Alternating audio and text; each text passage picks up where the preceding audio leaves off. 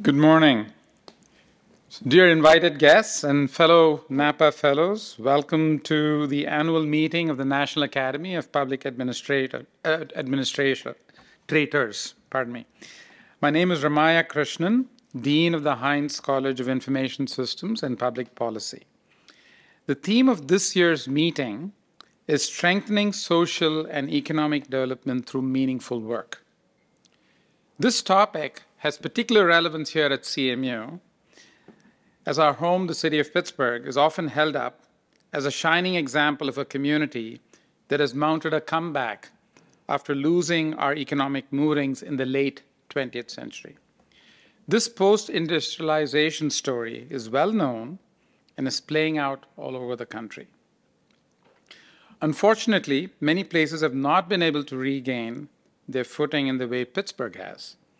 In response, in 2018, with the help of Carnegie Mellon alumnus Keith Block, we established the Block Center for Technology and Society here at CMU.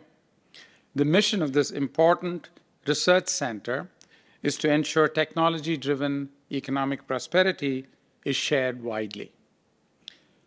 How we do that is the topic of today's discussion.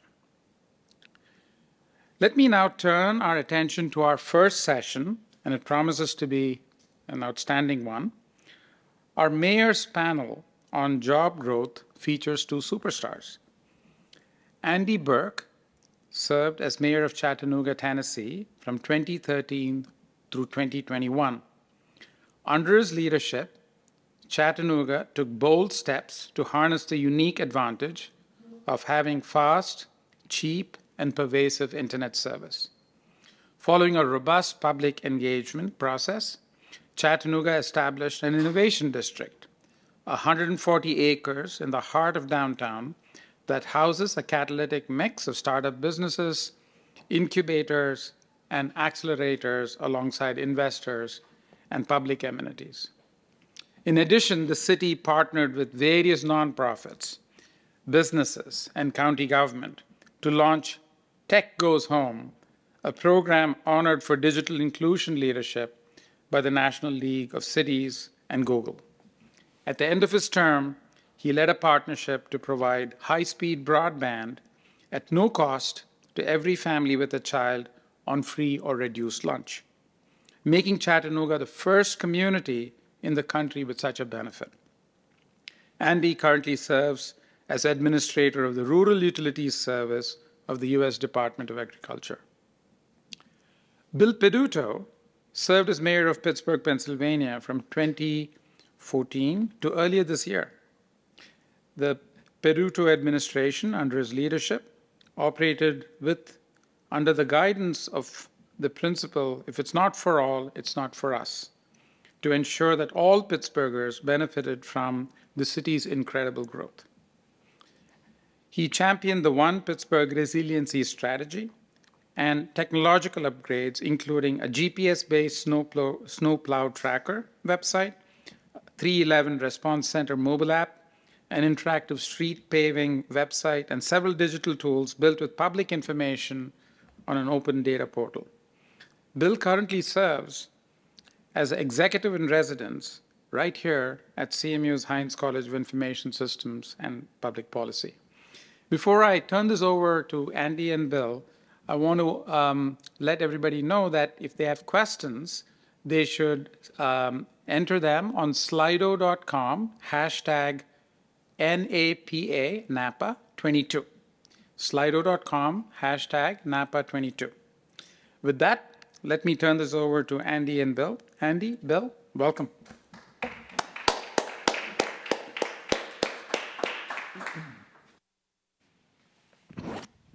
Thank you, Dean. Andy, welcome to Pittsburgh. It's great to have you back. I think you were here about a month ago. Yeah, it's great to be with you, and thanks to Carnegie Mellon and to NAPA for inviting me here. So I like to get around and see such a great city, and thanks for the job that you did in making it an even better place. I think for the sake of the audience that we have professionals that work in public administration, I can't start without saying what an honor it was to be a part of that class of 2013. We had an exceptional class. I think it was part of a movement that was happening at that time, and it was a politics that you don't see today. There's a polarization in politics today that when we were mayors, we worked across aisles without even knowing what political party the other person was. Yeah, no, I mean, now I'm in the Biden administration, obviously believe in the work that we're doing, and I'm proud of that. There's something different and special about being in local government, and so talking about that reminds me of the amazing progress that you can make and achieve and see those things. You know, I was walking down here looking at sidewalks. Last week I was someplace else. I won't say where I was, or actually earlier this week, I was complaining about the way that the things were laid out. And so local administrators make big decisions that affect everybody's life on a daily basis. And so I loved that part of the job. I loved it. And I'm sure you did too. Yeah, I don't go to a city without looking at the garbage cans. But let's get into that. So, you know, Chattanooga, Pittsburgh have a very common history. But why don't you just walk us through a little bit of that history, but during those 8 years that you were mayor, how you were able to bring Chattanooga into the 21st century? Well, I think that you kind of have to start with a little bit of our history, and I'd love to kind of hear how you think that Chattanooga's history is the same or different than Pittsburgh's, because two things happened in the early part of the 20th century. Number one is a man went down to Atlanta and bought the rights to bottle Coca-Cola in perpetuity for $1 plus the cost of syrup.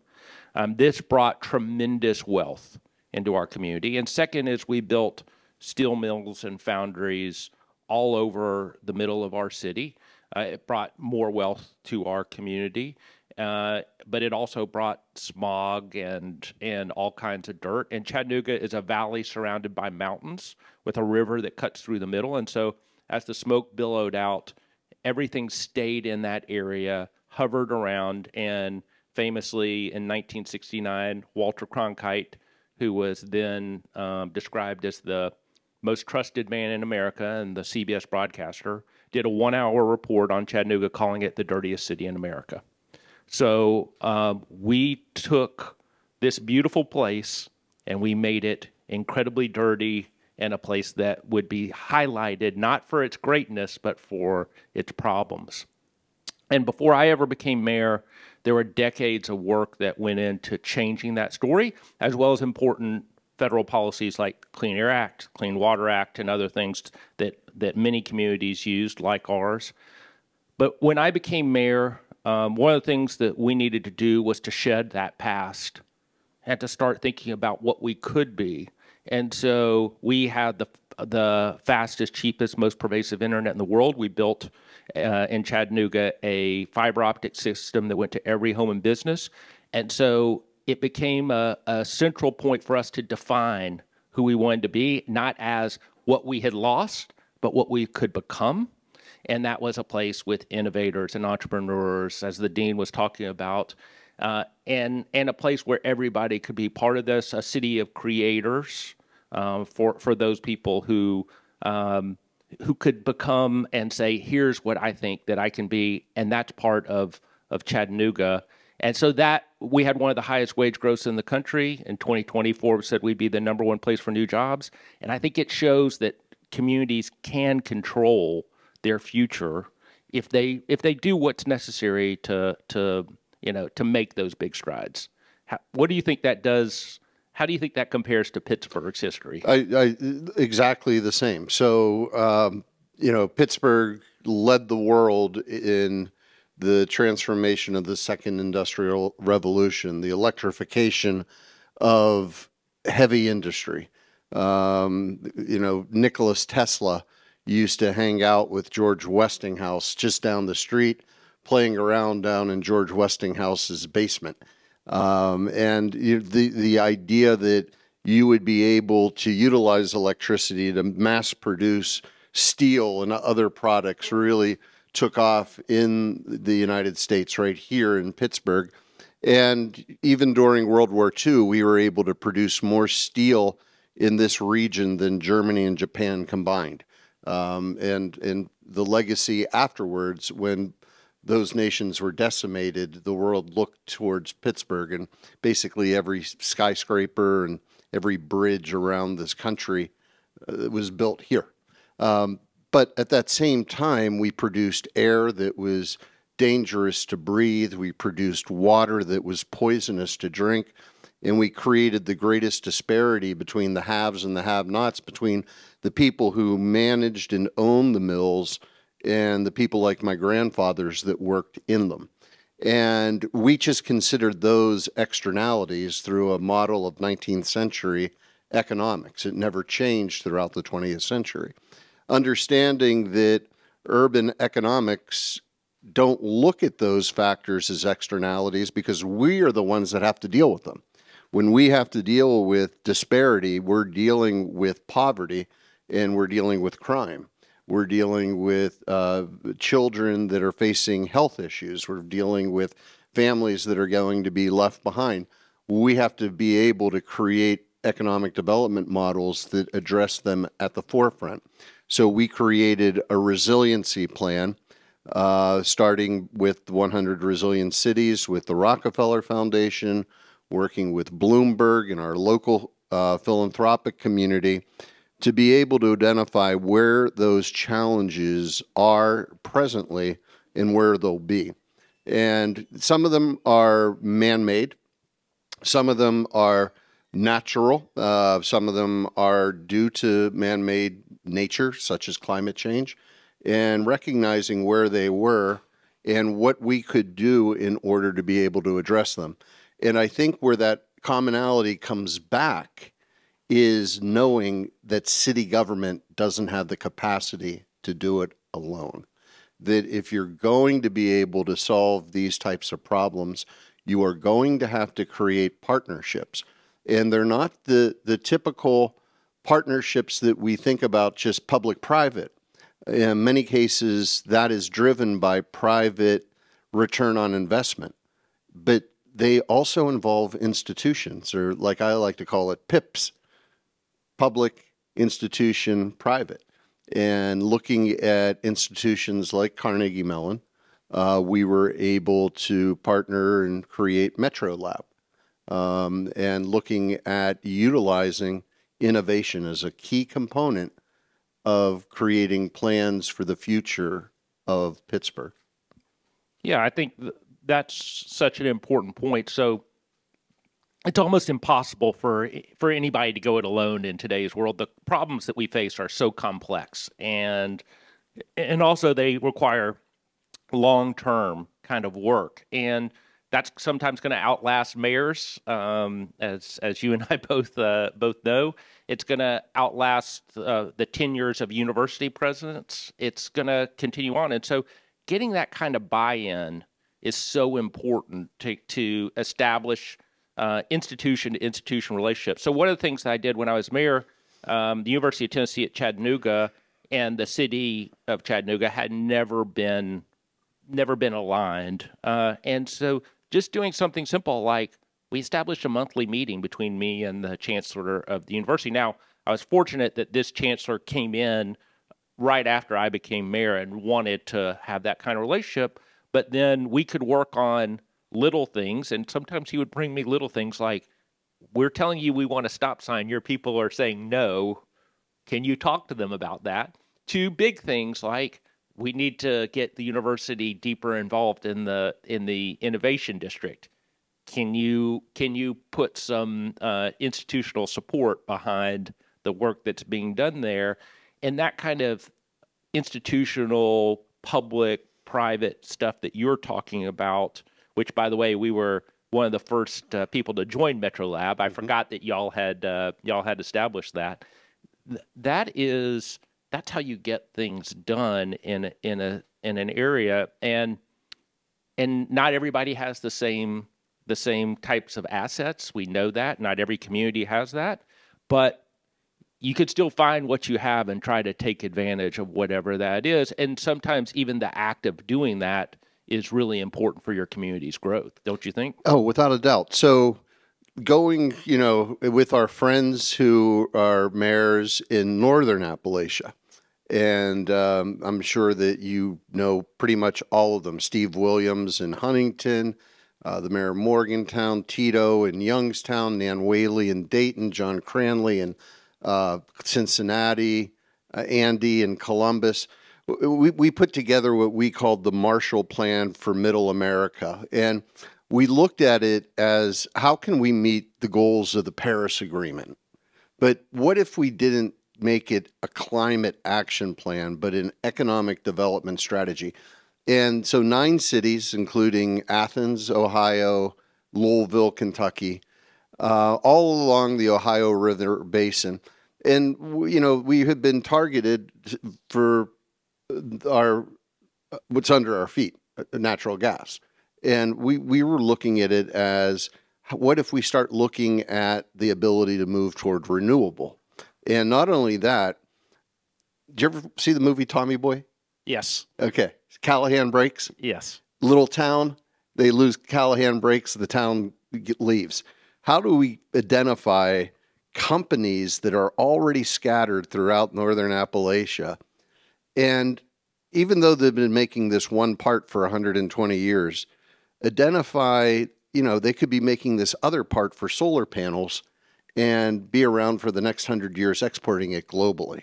And now with the Biden administration's IRA funds, the bipartisan infrastructure bill, there's money there to be able to build this stuff. Yeah. But what's key to this is that every one of those cities, Huntington, Marshall University, Morgantown, WVU, Athens, Ohio University, Youngstown, Youngstown State, Dayton, Dayton University, Louisville, Columbus, Ohio State, has that institution to be a part of that economic development model. So that company doesn't have to know about what that part is, because that city can work on the government side of being able to deliver the funds. That university can help to identify the innovation of what that company needs, and that company can build. Yeah. So whoever had Tommy Boy on their bingo card today, they're probably going to win for us to be talking about that. No, let me just say a couple of things. And first of all, I have to plug my current job, which is I'm the administrator of the Rural Utility Service. We actually have $11 billion of Inflation Reduction Act funding that's supposed to go towards renewable energy and helping these communities convert. And I tell people all the time, like, how do you make this personal? It's exactly what you're talking about. So in 1969, as I said, we were called the dirtiest city in America. And as we were seeing this growth in our community during the 2010s, I would say to everybody, does anybody think that this would be happening if we were still the dirtiest city in America? Right. Does anybody think that these companies would come here, that these families would want to move to our city if we were the dirtiest community in our country? And so on top of that, we started to figure out, as we make these improvements, just like you're talking about, like in my current job, like I try to talk to communities about all the time, is take your infrastructure. You have the bipartisan infrastructure law, which has money for internet, which I also help administer, which has money for roads and everything else in it, and clean energy, and take advantage of that for economic development. It's not just about doing these great things for our world, which is, believe me, plenty important. But when we built our internet out, it wasn't just, okay, we built this out, now we're done. It was, how can we use this to recruit companies here? How can we use it to help our families get on and become more adept at whatever skills that they want? How can this be an engine? How can our infrastructure be an engine for growth and opportunity for everybody, by the way? And that's one of the great things about infrastructure is you try to open up the world for more people, which is something that I know you talked a lot about and cared a lot about, is making that more inclusive. Well, let's go into that for a second, because you created the model for broadband for American cities. And some states have preempted local governments from being able to do what you did because of lobbyists from different providers of internet services. They were able to get in there and create laws that would not allow local governments to compete, even though those airways belong to the people. And I'll just leave it at that. However, what you did create was that opportunity to provide information and power to the people of Chattanooga to be able to have this opportunity. It goes without saying, but how did you do it? I mean, you're talking about, you have a budget, you have infrastructure that's falling apart, you have a police department that needs to be funded, you have all the different needs of a community. It really becomes difficult to look at something of that magnitude and be able to say, yeah, we're going to build this too. We're going to build out our own utility system. Yeah, so Chattanooga, we were lucky, and I want to make sure people in the audience understand what exactly went on there. So Chattanooga was lucky. We have a public power model. So we have a municipally owned utility that has provided electric service going back to the early days of power in our country and in our area. We use that to build out a fiber system to every home and business. We did that in part to build a smart grid for electricity and to make that more efficient, more resilient to storms, provide cheaper power to people. And then also turned on, because just one little geek thing, we are at Carnegie Mellon, so we can do a little bit of science here. One strand of fiber can theoretically carry all the data in the world because it's glass and things move at the speed of light. Okay, I'm done with my science for the day. That may also be the limits of my science abilities. So once you turn that on, you could find out what are all the different things we can use fiber for, like providing data service to every person, like providing phone or video or whatever it might be. And so our community built this network to every home and business, and then started figuring out how we took advantage of it. And as I said, one of the last things that started that journey at the beginning, and then the last thing that I did while I was mayor was to make that free for every family with a child on free reduced lunch. And so I think there's a big piece of this that's just, okay, we had some really smart people. This wasn't me. It's not like I'm thinking of, okay, here's what you do with fiber. But we had really smart people, and we encouraged it, and we looked at the opportunity, not the barriers, because there are plenty of barriers in these things. We tried to get huge amounts of institutional support behind the things that we were doing. We pitched it not as a project in and of itself, but how did it fit into our community vision for the things that we could become and the places that Chattanooga could go, for its community. And I think that's really the lesson to be learned is if you have good leadership, I'm not talking about me, but lots of people around, you have a common vision, you plan, you execute, and you figure out how this gets to help everybody, then you can make some real strides and progress. And what I'd be interested in hearing from you is like, did you see similar opportunities and problems in Pittsburgh as you tried to get community support for some of the biggest things that you try to do, including these resiliency initiatives? Yeah, without a doubt. And we had put together a plan. We spent several years putting it together. We had countless meetings, involved, I think, over 150 organizations that not only Pittsburgh-based, but regionally based, nonprofits, for-profits, everybody, and getting the ideas of where the need was. We put together one of the first gender equity studies that focused on race, then looked at specifically targeted cities that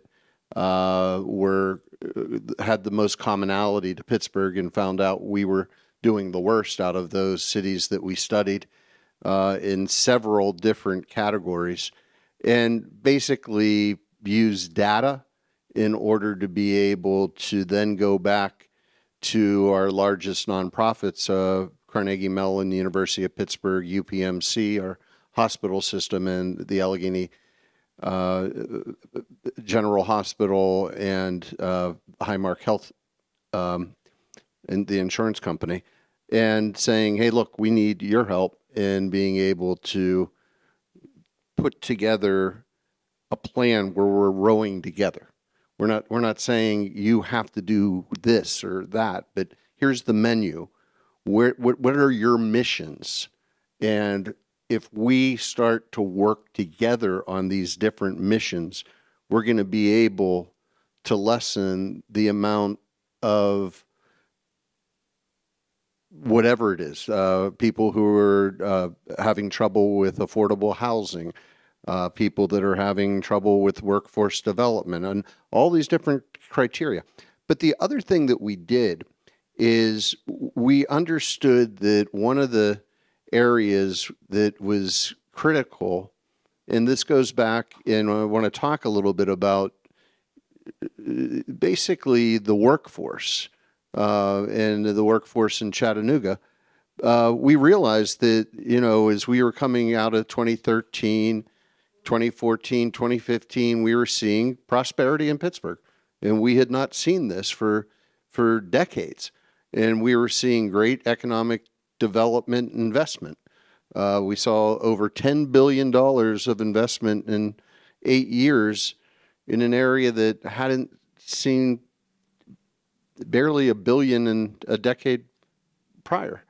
And the idea was that it needed to be so that everybody was benefiting. So we met with the largest employer, UPMC, and we said, we're going to raise the minimum wage for all city employees to $15 an hour.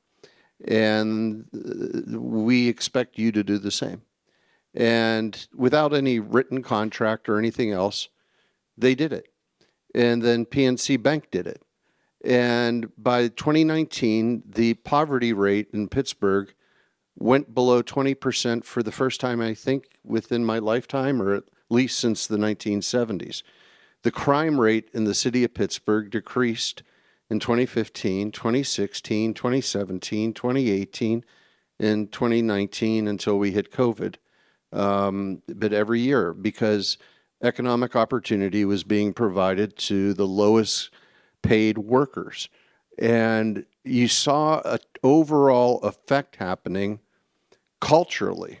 We were able to almost completely eradicate veteran homelessness, taking it from a level of around 400 to 20.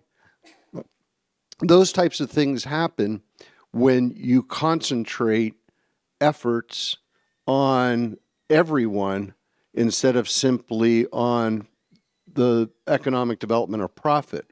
And I just wanted to throw it back to you about the same type of question.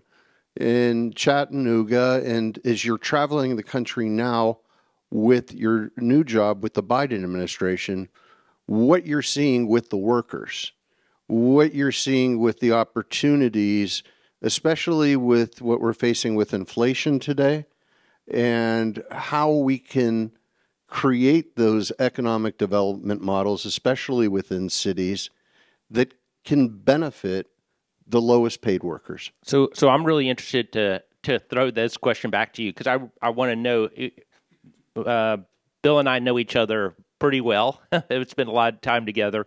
But I'd be interested to hear your ideas about economic development, because I think this is something that the administrators probably think about on a regular basis. And when I got started as mayor, I'd be interested to hear your experience.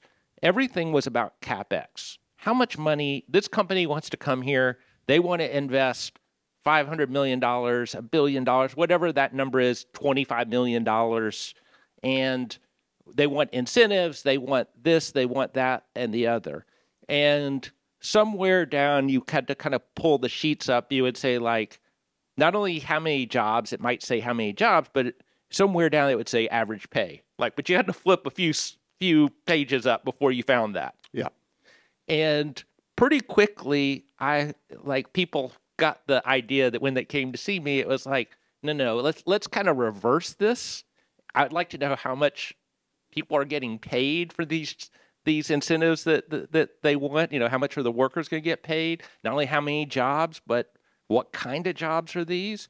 In the CapEx, I understand, and we have a bunch of smart people here at Carnegie Mellon who could tell me all the reasons that CapEx was important to Chattanooga, but a lot of the CapEx was money that was benefiting other places, not us. And so I really tried to flip that model as much as possible when I looked at it, and hopefully to establish a culture even around economic development that was much more focused on worker and worker pay. I don't know that I was always successful, but it seemed to at least change a pretty good piece of what we're doing. And I'm just curious, as I know you had those same conversations about incentives and things like that. How did you think about that? So we actually created a metric. We called it P4, People, Planet, Place, and Performance. And it was weighted so that when people were looking for government funding for a development or a project, we would put it through the algorithm and it would come out with a score.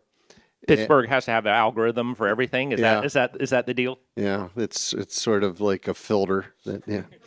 But anyways, we would then go back to them, to whoever it was that we were working with, and you have to do better here, you have to do better there. I used to tell my chief of staff, Dan Gilman, I said, the one thing that Jewish mothers and Italian mothers teach us that we always have to use is the most powerful weapon in the world, guilt. And so it's a very powerful tool to go back to a developer and say, don't embarrass me. When you're hiring carpenters, make sure they're union. Don't cut out and try to make your savings on the back of the workers that are going to build this building, or the people who are going to be at the front desk of the hotel, or the people who are going to be making the bed. And so even with the contracts that would come up with security guards and those that cleaned offices, I actually went into the meetings with the property management companies, and I would show them the amount in downtown and in Oakland of how their rates have been going up per square feet, and saying to them, you need to be able to share it with your workers. Don't embarrass me.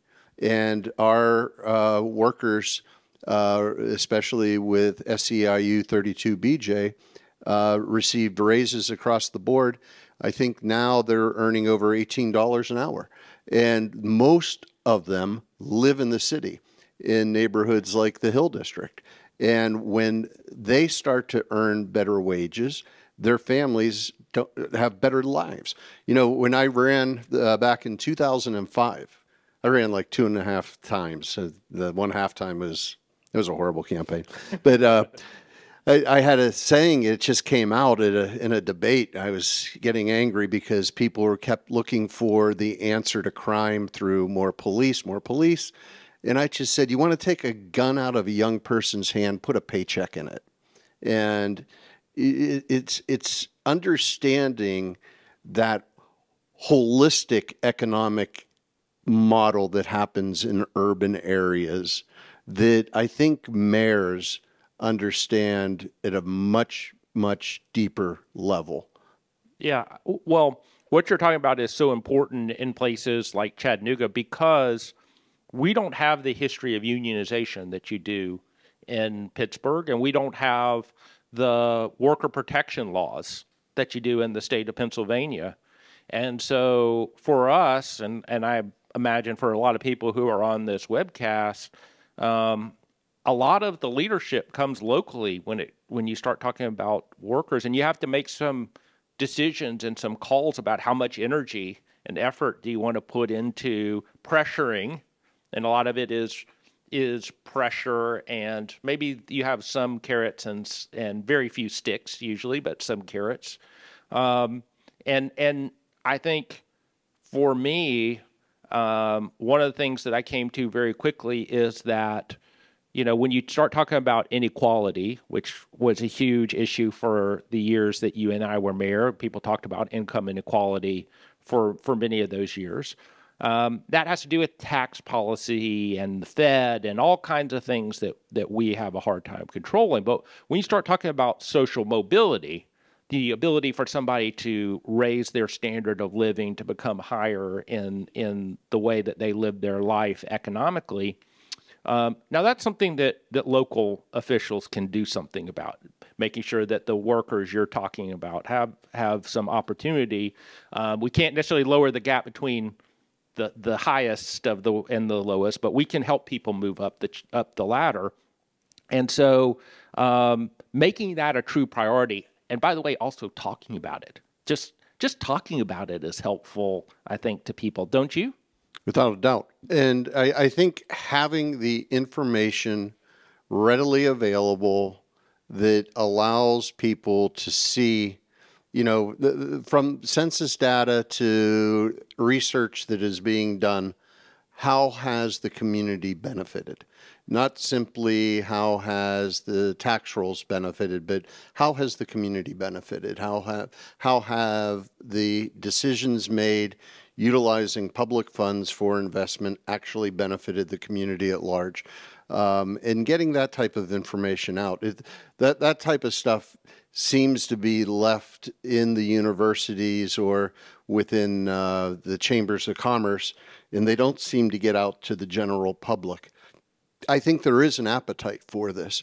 One thing I want to make sure that we hit on, an organization that's important to both of us is the Strong Cities Network. And as you're aware, Pittsburgh joined after the Tree of Life.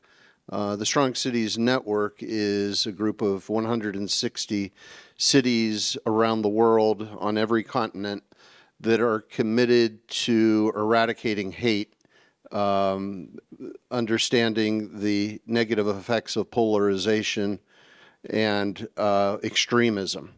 Believing that if we are to be able to work to move the needle on this, we need to start working bipartisan at the local level to build the foundation for federal governments to start to address it. Your work on it throughout the years has been as a leader. How do you see this movement today? And secondly, how do you see it in the United States given where we are? I mean, obviously last week's news, and it seems to be a constant drumbeat of extremist actions. How do we move it? How do we get cities more involved? I'm sure, like you, I was really upset about the attack on Mr. Pelosi, like really upset. And I think I went to I was on some kind of meeting, some big meeting afterward. And I was one of those deals where I just had to say, I was supposed to speak on something else. So I just had to, can I just take 2 minutes here and just say, this is so disturbing. This is so disturbing to have political violence in our country. And like you, we had a domestic terror attack in Chattanooga, where a assailant killed 4 Marines and a sailor in 2015, and I became very involved in countering violent extremism. Had that personal experience and tied to it, and I think for us as a country, we have to take this seriously, and that does mean at the local level, making sure that we value our inclusivity and each other and talk about these values that we care about. And so to me, Bill, and you've been talking a little bit about violence, and let's talk specifically about gun violence. There are all these people who feel like they're left out on the margins of society. They don't feel like they're included in prosperity. They don't feel like they're included in the social fabric of the community. And they get alienated, and some of them may turn to gun violence because they get involved with groups that encourage that and take advantage of their alienation and disaffection and perhaps poor economic status. And there are groups that say, you know what you should do? You should, like the assailant in Chattanooga, watched ISIS videos online. That's what he did. So we just can't. That's not. We're democracy. Like, you just read the political science textbooks. This is like, if you start looking at the warning signs for our country, this one is serious. And I know the president talked about this last night, but don't you think that we as local leaders have tremendous responsibility, no matter where you are, no matter whether you're a mayor or administrator, to be focused in on countering violent extremism? Yes, and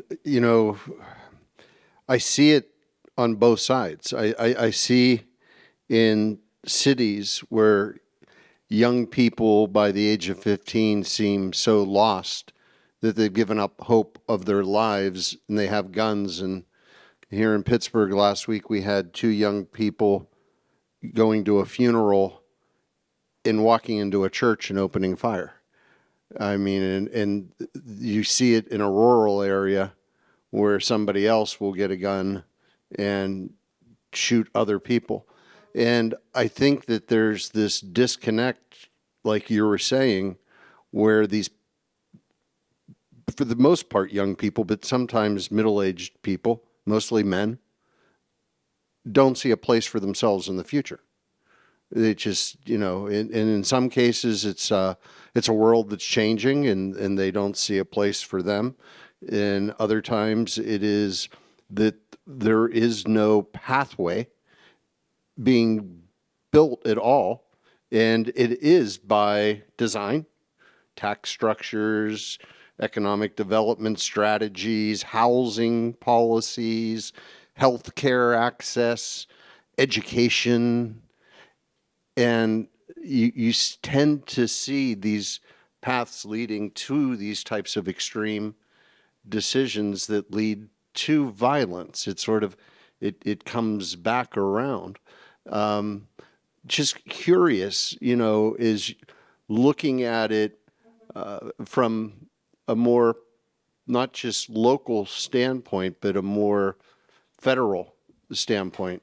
What type of opportunities can help to lessen that isolationist lack of hope? Well, I think we are trying to do those things. The tremendous investments that have been made in our country over the last year and a half, 2 years, will have lots of ripple effects. All the things that you were talking about, the investments from the bipartisan infrastructure law, from the CARES Act to the Inflation Reduction Act, but now it's up to local. I almost said us, but I can't say that anymore. It's up to local officials to figure out how they're going to use this, because these funds are 5 and 10 years of work to be done in them. And so as a local official, you have to take the bull by the horns and get out there and say, here's what we want to see, and how do we fit the federal funding and the nationwide strategy that we have into what we're doing here, to not just do projects, but to do economic development and inclusion work and the things that we're talking about. Because going back to this kind of bigger stuff, it's like, this is not someone else's problem. This is not someone else's duty. This is your duty as an American, as a government official, as somebody who cares about your community. If you're not putting these issues first, and you're just saying like, hey, our job is we pick up the trash. Like there's a model of mayor, and I think one of the things you can agree on is like that class you're talking about at 2013, and the people, like the model of mayor and local government has shifted over the year to be a service model. Like we pick up the trash, we make sure your storm drains are clean, we do whatever else. We'll operate the wastewater system and patch potholes, to we lead the community forward. And I think we got to take that, though you got to continue to take that model upwards and outward so that we use the federal funding properly, whatever comes along next, but that we do it as part of what makes Pittsburgh to be the best Pittsburgh and Chattanooga the best Chattanooga and wherever people are on here, because not every community needs or wants the same thing, right? Right, but we all steal ideas. It's part of being a mayor. Yeah, well, that's why I think I came here 4 times when I was mayor for various things, and because I drove into Pittsburgh and saw the beautiful bridges and the river and everything. And by the way, the amazing universities, which I will say one of the things that I stole from Pittsburgh was the university city government kind of collaborative model. Yeah. What are you proud of stealing from people? Oh, half my ideas. I just never told anyone I stole them. Yeah, yeah. You don't have to. People don't know. Hopefully, they don't travel to the same place that you went to. Yeah, no, including phrases and expressions. But no, I from Baltimore, they had a summer education / workforce program that employed thousands of kids, and we replicated it. We started it in year 1, and were able to hire 600 kids. And by the time that I left office, we had over 2,000 kids that had applied, and we gave every kid a job that summer. And we put them in places like PNC Bank and working in the universities, and real jobs, not just cutting grass and painting fences. They were getting real work experience. And I had one young woman came up to me, and she just told me that basically I can't make decisions for her. She was 15 years old. She said, but I can provide her opportunity. And I was just like, you're right. And it made an impact on me that day. So I just want to stop you for a minute there, because that's an impactful story. Do you think that the job of local government and the job of administrator or mayor has become too big? Too big? No.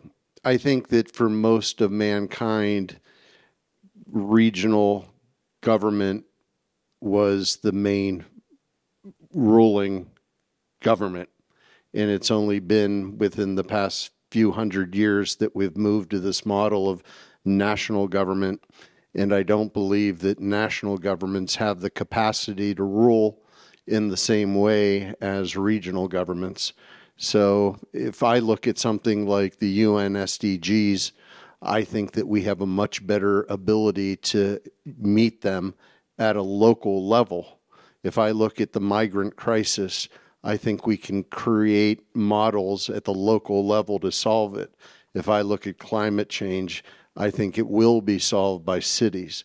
So I think the role of mayor is only starting to move back into the role that it has had throughout the history of mankind. Is it okay? First? I think we have some Q&A. Yep. Am I on here? Okay. We actually have a ton of questions rolling in from the audience online and here in person. So let me just pick out a few for you. Interesting discussion about the Marshall Plan for Middle America. Chattanooga has some real advantages, such as 19th century Coca-Cola money, and Pittsburgh has similar advantages. Do you have a favorite example of a community leveraging its assets in a positive way, perhaps in a city that doesn't have the advantages of major universities or philanthropies? Well, this may be not the example that the questioner is thinking about, but when I think about local leadership, I can't help but think about Charleston, South Carolina, which has one of the for 44 years had one of the best mayors, if not the best mayor in the country, and a guy named Joe Riley, and took. I don't know if you ever went to Charleston, Bill, but basically over time said we're gonna care about our development. We're going to care about the inclusivity of our community. We're going to get everybody involved.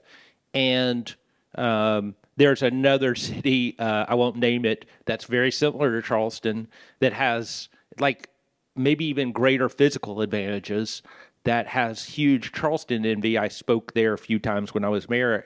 And I think it was just because they felt like they didn't take advantage of their community in the same way. And you could see how the local leadership just, it was just an amazing place. Like, I'm not trying to be a Charleston, tourism official, but I think that you kind of look, to me, that was one of the real inspiring moments where I thought to myself, okay, if you make good decisions over time and you get the community involved, you can really do amazing things in a city.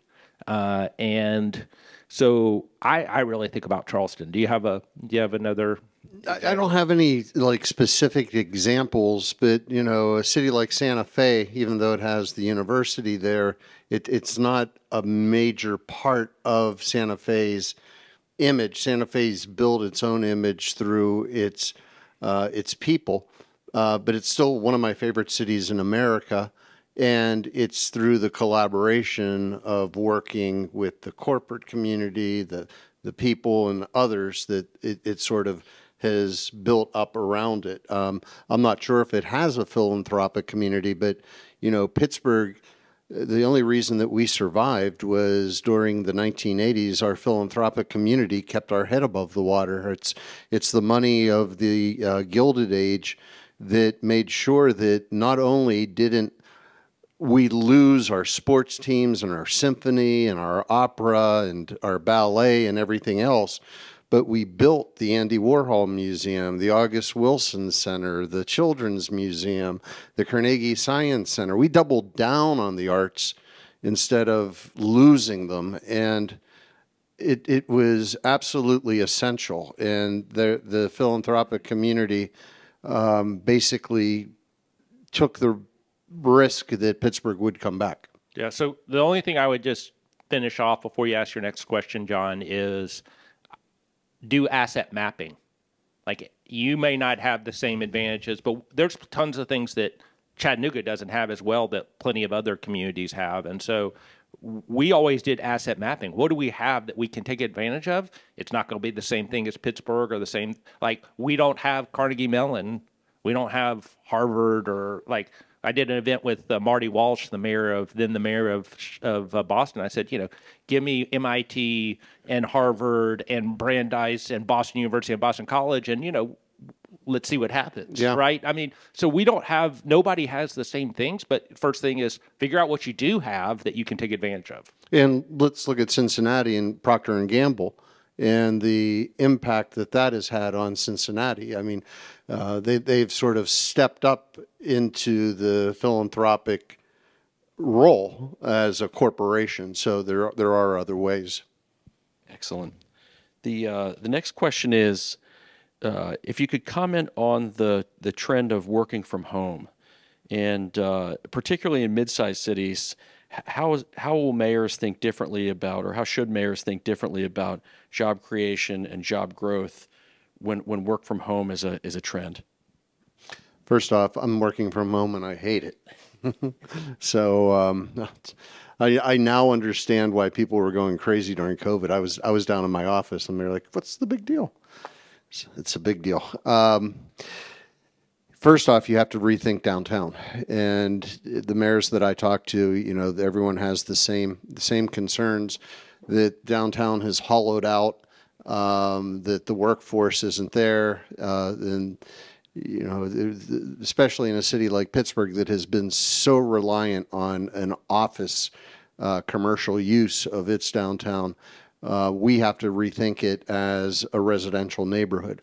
Secondly, if you have a city that has universities, there should be conversations about grad schools and other institutions being able to look at downtown as a potential place to locate.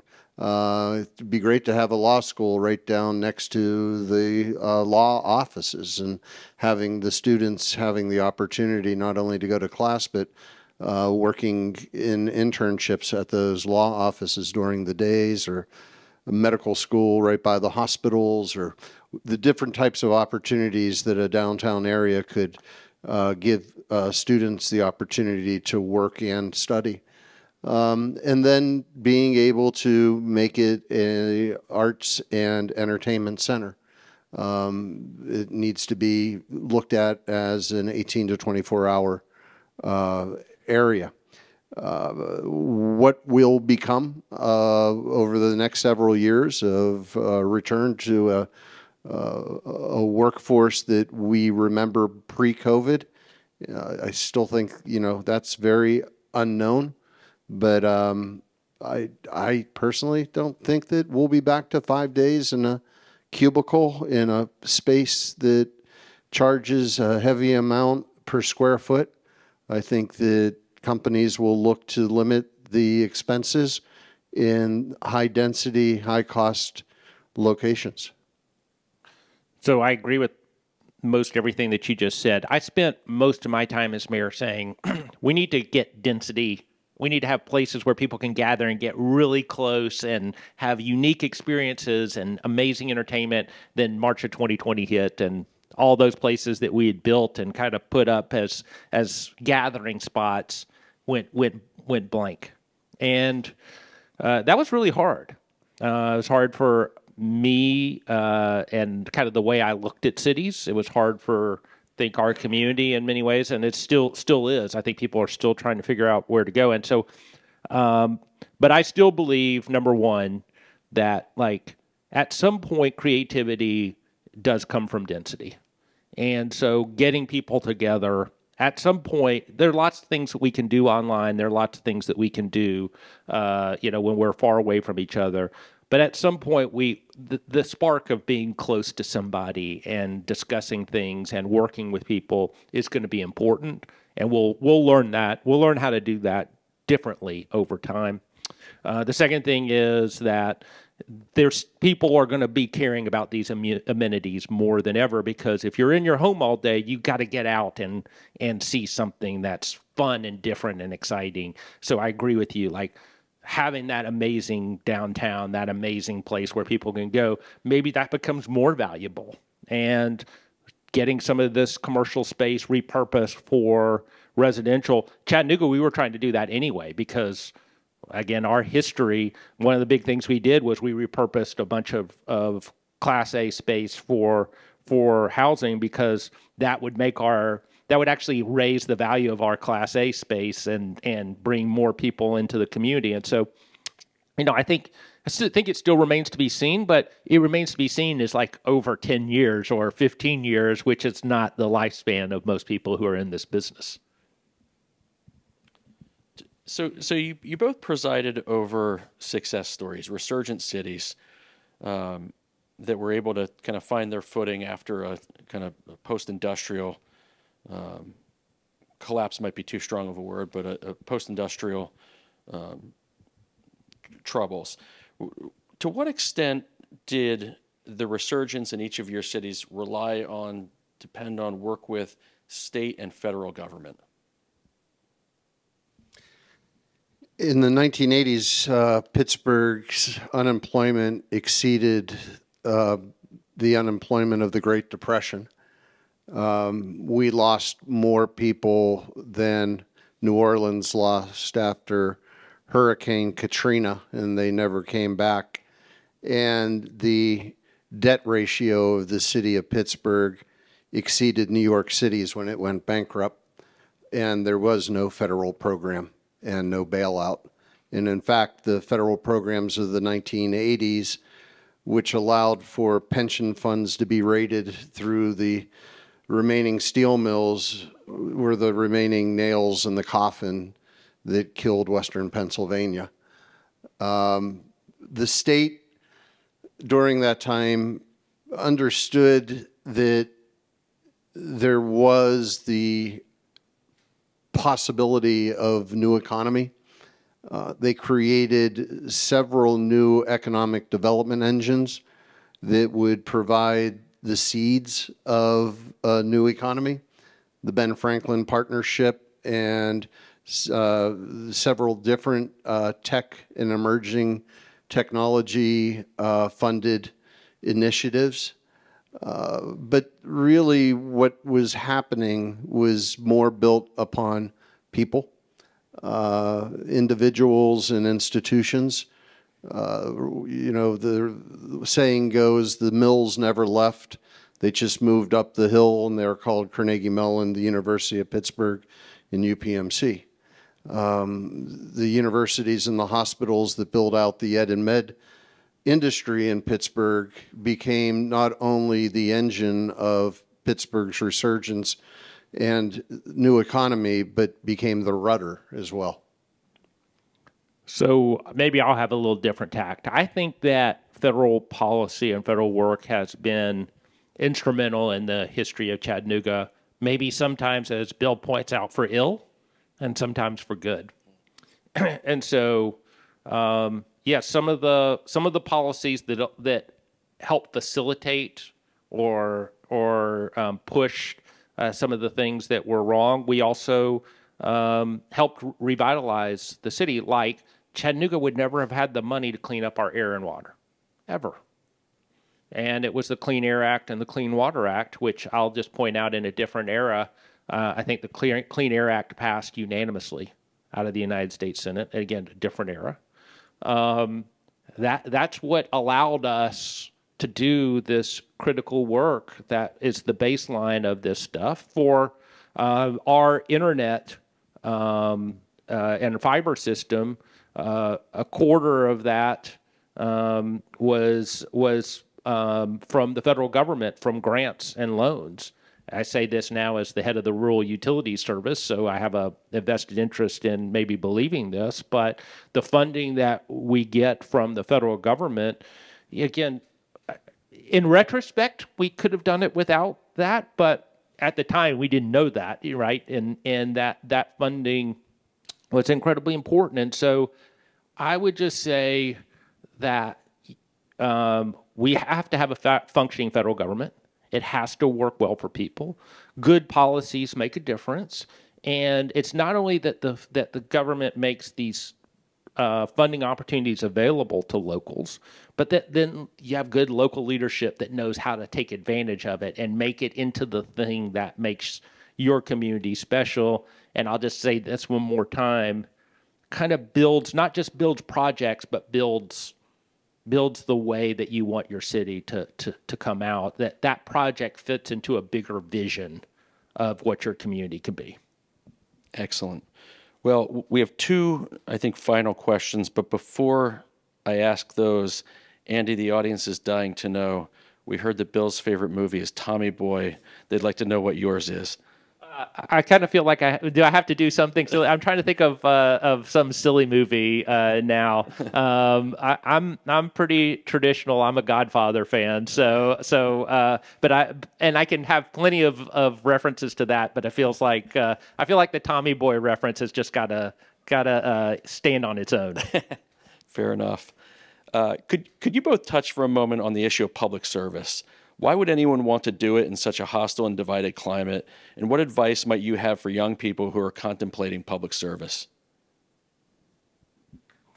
So I'm a believer. Like, that's just who I am at my core. Bill's been doing this for a long time, got started probably before I did in this. And I was a lawyer, and I really enjoyed what I did, and because the kind of law practice that I did was I helped people make their life better. And then at some point I thought to myself, I can't just help one person at a time. I need to try to do more than this. And nobody in my family had been in government. Nobody ever wanted to be in government in my family. Probably people in my family still don't want me to be in government. That's a different story. But I really felt compelled that this was the way that we could do big things going forward. And I still think that that's the case. I still think that that is today. It is hard. Social media, which rose up really during the time that we were mayor, makes the job, local government, much, much, much harder. And but I still find inspiration and incredible moments of true awesome power in public service. I'm talking about my power, but you see this in the world. And the last thing I'll just say is that, particularly when you run for office, people tell you their stories. Now, they do this in local government anyway, whether you're an administrator of public works or whatever. And so I'll just end with one little story. So I was mayor, and this woman comes in to see me, and every time it rains, her house floods because of the drain situation. And the head of public works at the time, who was not the head of public works that much longer, this was at the very beginning, says like why it's really on her responsibility, not ours, although it's a close call. And I said, well, how much is it going to cost to do this? And he's like, $1,800. I was like, fix this woman's drain. Like, what's going on here? Fix the woman's drain. And so then she wrote me a letter afterward and said, like, what a difference it made in her life that when it rains, her house no longer floods, and how that changed everything for her. And I'm like, how can you not want to do this job? How can this job not be meaningful to you? And so it's things like that say, gosh, when you're getting that Twitter post, when you wake up 5 a.m. and you look at your phone and it says something not very nice about you, you have to kind of think about those moments as well. Absolutely. I never wanted to do anything else, and I have the same background. There was nobody in my family who ever even thought about getting involved in government, and I just was drawn to it by like second grade, and I love the work, and I hate the politics. And my staff knew that I played the role of mayor, but I was a very, very, very much an introvert. And so I always had to put it on in order to be able to do it. But the fact of the matter was the work, it was just something that I passionately loved. And I loved the city, and I watched the city get knocked down to its knees, and I committed myself that I was going to stay here. My friends had to leave, my family had to leave, and I was going to do everything that I could to try to bring it back, and I devoted 30 years of my life to doing it. There was one time when I was at the very beginning of my term as a councilman, and I was going through the student union at the University of Pittsburgh, and there was a group of students signing postcards. And I walked into the room, and it was Amnesty International, and they were sending postcards for the release of a Pitt professor's wife who was in a forced labor camp outside of Beijing. And I found out the information about it, and I got involved in contacting the Secretary of State, Congressman Doyle, our sister city in Wuhan, and being notified about 2 months later that she was being released. And I just remember telling my chief of staff at the time, a snowflake causes an avalanche. And having that type of action happen on the other side of the world with someone who I would never meet, and then having it happen again in Darfur with another woman who was being held in prison. That little stationary when you are an elected official means something to a lot of people. And if you take it seriously, and if you hold that job seriously, you can have an amazing effect on the betterment of people's lives. All right, gentlemen, final question. What's next? What's version 3.0 for Chattanooga and for Pittsburgh? For Pittsburgh, it's collaboration. And, we used to call it the Pittsburgh way. It's the understanding that the challenges that this city will face through infrastructure, through disparity, through economic ups and downs, all the different challenges will only be solved by working together. And it's by formalizing those relationships in real ways where the institutions, the philanthropic community, the corporate labor, and the different levels of government are working together at a round table. It's working on the local level that avoids the pitfalls of what we're seeing at the federal level and the state level, where partisanship has created paralysis. And it is understanding that the way that Pittsburgh was able to get back and get off of its knees and stand back up and shake off the rust was only done by the understanding that we're all in this together.